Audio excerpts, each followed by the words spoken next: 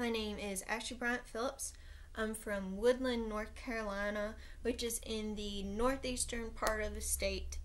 I'm going to be at Western Carolina University's Literary Festival in 2021. And I'm real excited about that. But today I'm going to be reading the first story in my first book. And my book's called Sleepovers. And the story is Shania. On the day we met, she told me she was named after the sexiest country music star alive, and that she knew how to fire a gun, and that she was 100% Cherokee. My mama says I'm named after nobody. We don't have a gun in our house. I have blonde hair and blue eyes. I'm so jealous of her that I talk about it with Jesus when I say my prayers at night. It's May, and I'm going to turn 8 on July 30th. She just turned 7 and is about 2 heads shorter than me. When I went to her house for the first time, her daddy had just started fixing up the balcony. She lives in the big gray house on Main Street. Mama says it's Victorian. It's the only Victorian on Main Street that has the balcony falling apart. Pieces of the fancy white trim around the roof is missing. They're all in the yard. You can see them from the road.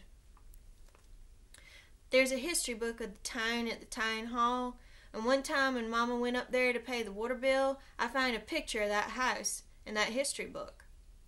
It said her house was built when the town was booming. The picture was black and white, but under the picture it said the house used to be painted robin's egg blue. I don't tell her about that picture, but I think about it when I go into her house. There's no blinds or curtains on the windows. They got sheets hung up instead, like old sheets, probably her baby sheets from her baby bed. And there's this one big window in the living room, and it don't have a sheet, and her grandmama sits there a lot in her chair. And the sunlight comes in on her face, and it makes all the dust in there shine and float around her like magic. And when her grandmama breathes real heavy, you can see how the sparkles dance around her.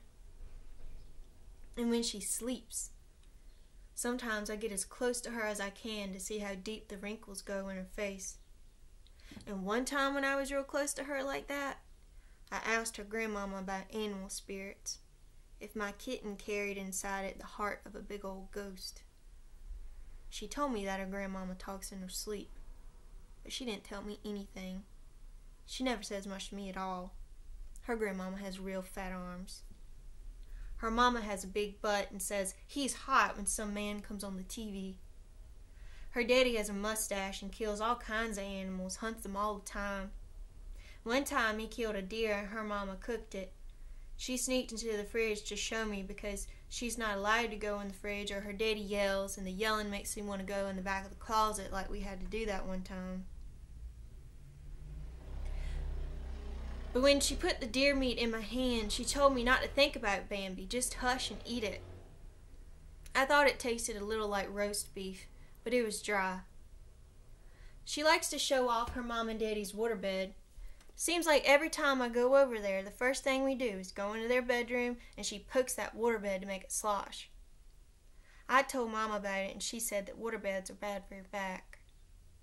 But there's one huge picture on the wall in their bedroom right above the bed. It's an Indian warrior sitting on a horse with spots on him. They're in the desert somewhere, and there's not any cactuses or trees, but there's a mountain way back behind them. And it's about to be nighttime because the sky is purple. The horse's head is down, and the Indian has white and red paint on his chest. It looks messy. Maybe he's sweaty.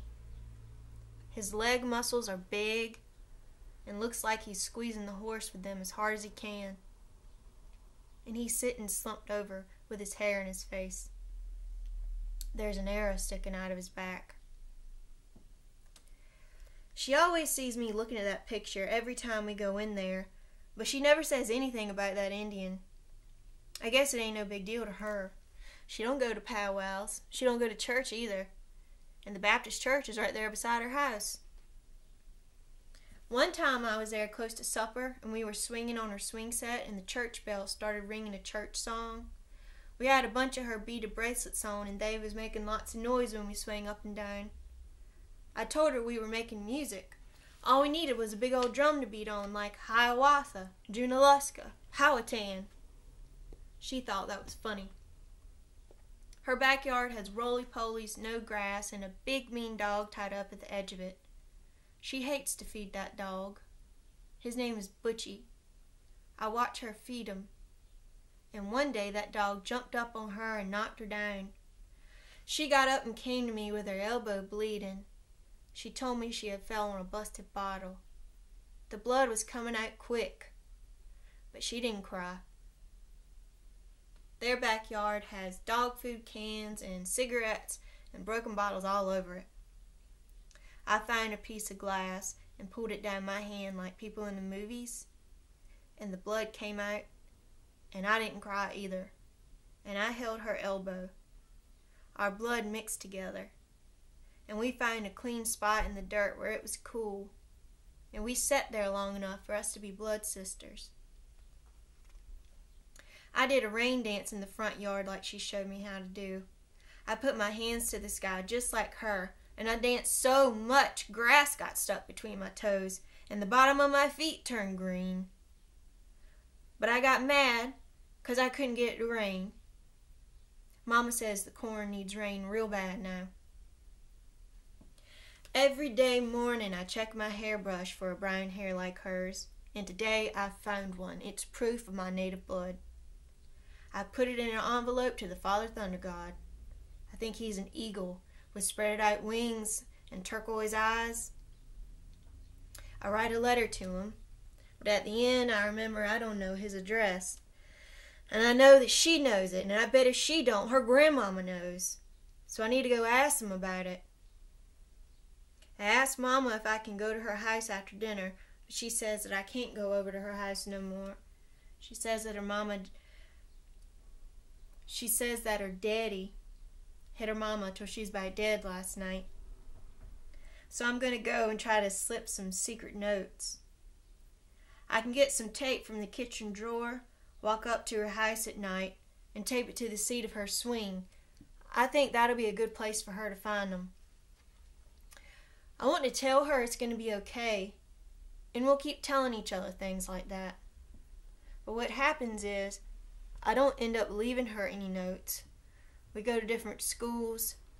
Her daddy leaves them, stops fixing up the balcony.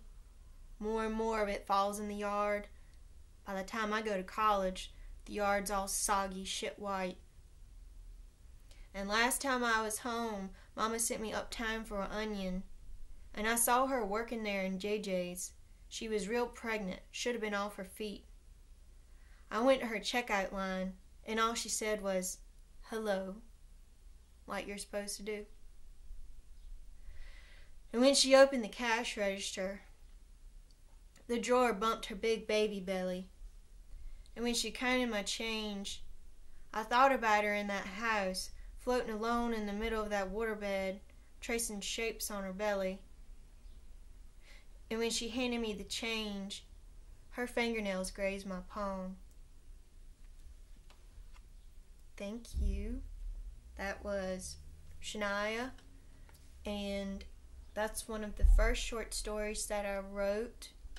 I actually wrote that as a little nonfiction essay first, and then there was things that I wanted to happen that didn't happen in real life, and so that's where the fiction came in. But anyway, I like it. I hope y'all liked it, and it's the first story in Sleepovers, which is my book. So hopefully I will be seeing y'all in Scalawag in 2021. Thank you.